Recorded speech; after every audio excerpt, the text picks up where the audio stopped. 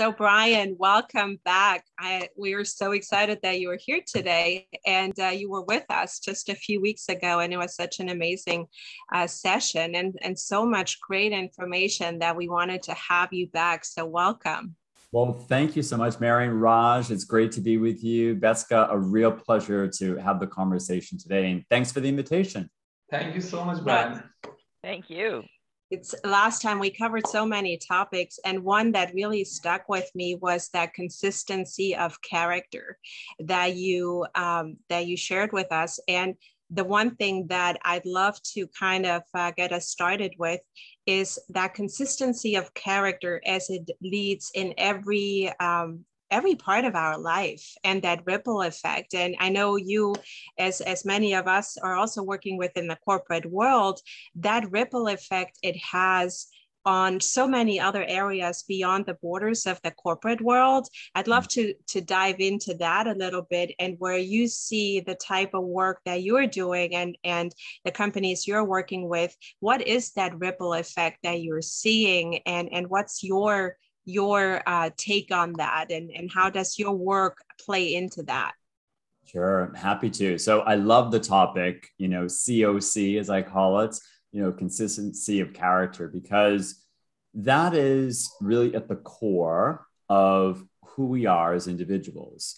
No one wants to be in a relationship with someone that on one day they're friendly, and then the next day it's a cold shoulder, and then the next day, up and down.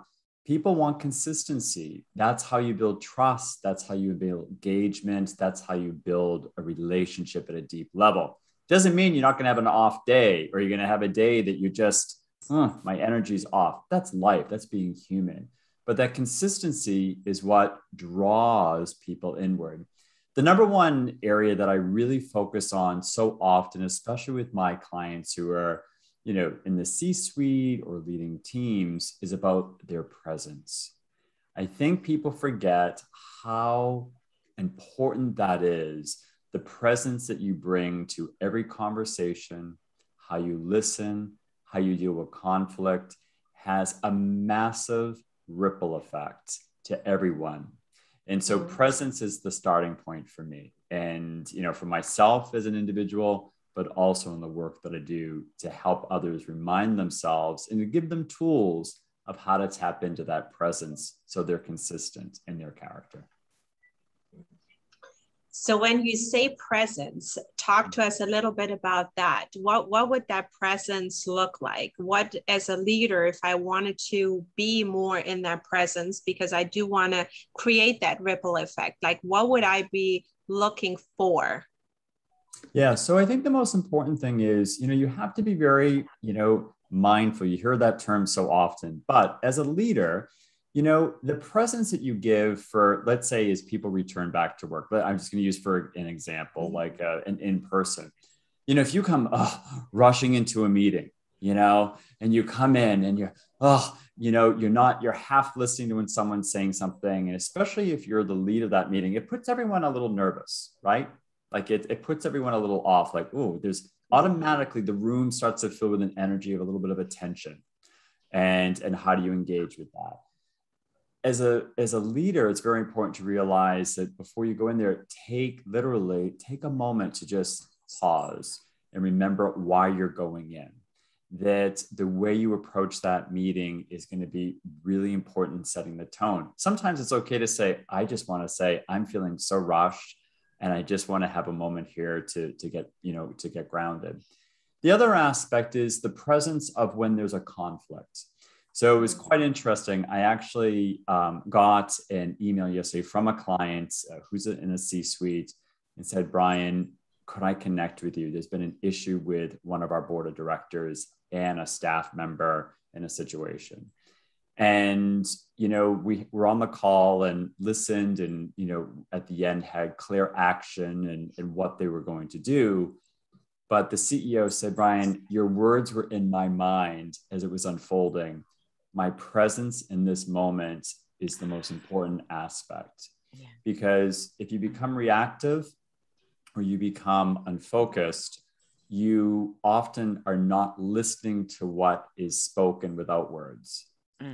And that is one of the most important aspects of tapping into that intuitive side of what really is going on here, what really is the issue. And your presence of being there and not taking things personally, even if you're feeling triggered, is really going to set the path and can change the course of a meeting or a moment that's very tense. One of my executive coaching clients, just to illustrate your point there, Brian, he was so fascinating. First of all, when he came to the coaching room, you know, it was a year-long contract. And first of all, he said, Betska, I need you to know that I don't believe people can change. I said, oh, okay. You know, clearly his bosses had sent, and he was a very senior guy. He was assistant deputy minister in a provincial government. And I said, well, I guess I have my work cut out for me. Well, it took 2 sessions and he could see that he'd already changed. So, oh, okay. So if I can change, maybe my employees can change. But anyway, the funny part of the story is towards, I don't know, halfway through the contract or something, he came onto the call and he looked right at me and he said, you know, Betska, today I want to work on, I want to become more charming. So, you know, that's about that presence, isn't it? You know, because his bosses would come into the room and they would engage, they'd ask the people about, you know, their camping trips or how was their son's baseball game or anything like that. They were really involved with the people in the room. And my client said, I can't do that. So anyway, we developed a way that he could establish that kind of presence and that charm using some skills that were present in him. So anyway, that's another example of presence, you know. And I love that. I think that's a great example, Betska, because what I love about that is sometimes leaders in particular compare themselves, you know, like, wow, maybe they're more introverted. I just can't walk into a room and be like, hey, how's the weekend and this and that. And remember, some people just don't have that gift, and that's fine. But developing the ways that are natural and, you know, to use a term that everyone uses, but it is the truth of authentic to who you are, that is going to create a powerful presence because you're tapping into that truth, and it's powerful, and you can see the effects in that. When you're very genuine. I'd like to go back to that COC, consistency of character. I've been doing this work for, I hate to tell you, 25 years, I guess. And I love to tell you, and I'd hate to tell you, I love to tell you, one of the things I've noticed working with leaders, and I've coached leaders in 50 plus countries, that many of them come with multiple personalities. Are you familiar with that? Have you worked with people who have multiple personalities? Because I can tell you, it's very difficult for those people to have consistency of character because they have these various personalities dragging on them. The negative one will come out in one meeting, and then a positive personality will come out in the next meeting.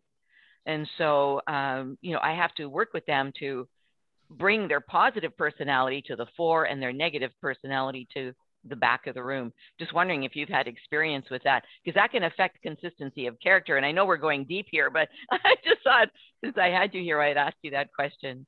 Yeah, sure. So I think, you know, not just leaders, but I think, you know, all of us, you know, can have a moment that you can have a moment like, wow, did I really just react that way? You know, and you walk into their room like, where did that come from? You know, on a deeper level here, you know, there are parts of us that get triggered. You know, there are parts of us that in a particular situation will show themselves. And sometimes they're protecting. You know, if they feel threatened at a meeting, they might become all of a sudden just super aggressive. And, you know, that's not just something in that meeting. That's a behavior that probably goes back many, many years, often to when they were a child or in school, that needs to be addressed. Refined. Yeah, exactly. And brought out and looked at. So in those moments, I always tell individuals when they, you know, when I hear that, like, you know, I get feedback that in meetings, I'm very aggressive, you know, or that I'm not clear on things. I'm like, okay, usually when you spend time in that, and you show some light, there's a reason why they're getting triggered and they're there. And I often say, this isn't bad. this isn't, this isn't something, but there's a way you need to start to look at why is that part coming up? What's triggering it? So that will help be more consistent, first of all, for themselves. Because when an individual starts to realize, wow, okay, I'm in this situation, I'm feeling it. Now, what are some of the tools you can do to start to navigate that so you can still have your presence and be there? So it happens. Yeah, absolutely. I always say, don't beat yourself up about it. What is it trying to show you? And how can you take some positive healing steps forward? One of the, when I'm working with spiritual leaders, for example, or we talk about Christ in the temple when the money changers were in the temple and Christ got really angry at them and he kicked them out. You do not do this kind of work inside a spiritual place, right, in the temple. And so we will have a discussion around, well, why did Christ do that? As an enlightened, a very pure enlightened soul, he really wasn't angry, but he used his anger to make a point. So this is what I like to encourage our leaders to do, is to get rid of their judgments of people. And so we have many tools to help them get rid of those judgments so that they're always in a place of loving kindness and compassion for everyone. And then if they have to use anger, they can use it, but they're not angry inside. They're just using it as a tool to wake someone up. So kind of an interesting piece there. I'd like to ask you about universal laws of leadership, like the law of service, law of priority, law of karma, and so on. And I know you're a man of faith, and so I'm just curious about how you bring in the law of karma, for example, into your practice with people. No, that's a great question. It's as simple as, things that, the way you treat someone else is how, when you reflect that and you bring that out, will come back to you. And that has to be the way you have to lead. I mean, it's that simple. And, if you are, when you lead with generosity, when you lead with a sense of gratitude, when you lead and you believe that and you own that, first of all, you have to own it. You can't teach those things. So these leaders that are saying, oh, I'm authentic and it's approachable, but they're totally different there, is because they haven't owned it themselves. Yeah. So you have to first embrace that, but it really will come back. Sometimes in my experience, there are leaders that, they may fall short on strategic vision, on something, or they may fall short on financial, being a financial wizard and on something and how to do something. But people love them and will say, oh, that's not their strength, but wow, they saw a talent in me and brought me forward. They challenged me. Sometimes it's not always, sometimes people, there's a challenge and it helped me grow that no one else ever did. That's powerful. That's very, very powerful to keep people forward. All of the conversation, I love that conversation. What keeps popping into my head is the fact that nobody is perfect, right? We kind of glorify leaders that are on top. They have to have the right answer to everything. And perhaps this is an opportunity to see that really nobody is perfect. And so thriving for that perfection is probably a losing battle. And that's really where the coaching comes in, to say, how can we bring in more of what we need to evolve, right? In your case, or how do we equip them with the tools to realize what is holding them back? Because we talked briefly about, the reactionary, the trigger points, and so forth, that a lot of them come from beliefs that are built way before somebody ever stepped into leadership role. It could be walls somebody built up based on experiences that, triggered certain things. And I certainly know on a female leadership basis, I've seen lots of female leaders that are keeping their private life somewhat private out of the fear of being judged or said, you cannot have this kind of role, or you're not able to deliver, and so forth. So working with coaches and such as yourself or Betska, that helping them, equip them, work through that so they can become a better leader versus like that perfect person that has to have all the answers, needs to be perfect. I don't know. What are your thoughts on that? Oh, hands down, so well articulated and presented. Absolutely. I often will say too that, especially for an individual who has aspired for a senior role, and especially if they're in the C-suite and where there's tremendous responsibility, I often say all of their gifts are being used. That's why they got to that role, and that's wonderful, and their determination and their openness to be there. But also their insecurities are going to be at a higher level as well. And that's going to be something to be able to look at. And I think one of the biggest things is to really help individuals to realize they don't have to own all the answers. I think that's probably the hardest thing for someone who goes into that role. And I've certainly felt that when I had roles, I had to know everything, but you don't. And so they try and compensate. And so to own it. And I think it's a great leader is someone that can say, I own my strengths. I also am open to learning, but I also want to empower. And I think that's where you see a shift. Yeah. And that requires a certain level of confidence and acceptance that nobody expects it to be perfect. It's that growth that matters. It's the journey of becoming a more evolved leader, becoming a better leader that is, better tomorrow than we were today. And I think that brings back that progress over perfection. So I do love that. And with the short time we have left, I'm so curious, Brian, to ask you this question. Clearly, the globe, planet Earth, is in major upheaval right now and has been for many, many years, many decades. It's just that it's exacerbated right now. What advice would you give to global leaders? We've got the UN, we've got prime ministers and presidents of countries, different governments, different health organizations. What advice would you give to them to help lift us out of this horrible state that we're in right now? Very simple. That's a brilliant, brilliant insight. It's so simple. It's easier to evolve and change as the world is evolving and changing than to try and stay in the past. And with the pandemic that took place, it quieted every single human person on the earth. When you're quieted, things bubble up. People start to look inward. And so individuals who are returning back to work and are going back to companies are not the same human beings. There is a deepening.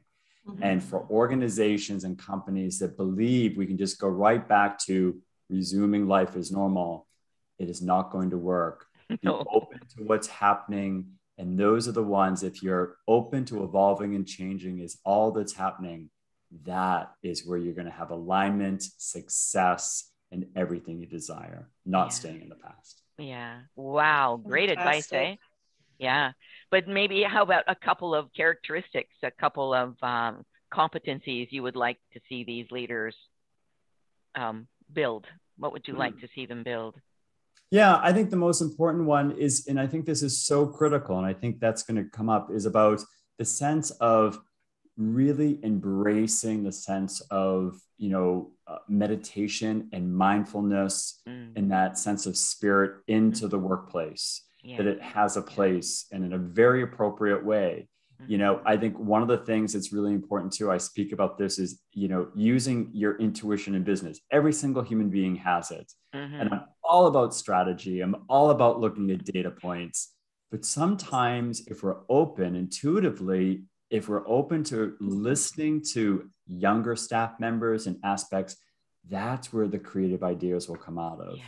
And really being open to that. I think that's one of the most important things. The more we can train leaders, not train, but open them up to experiences of how that can impact, I think the limits will go like beyond we can imagine. Thank you. I totally agree. I would like to see more companies with meditation rooms, more governments with meditation rooms, and let their people be quiet for 20 minutes, 30 minutes a day. And they, just like Google, I mean, look what happened with companies like that who had meditation and quiet rooms, right? Brian, thank you. It was a real pleasure. Thank you for the conversation today. This is great. Thank you so much, Brian. Pleasure. Can anybody out there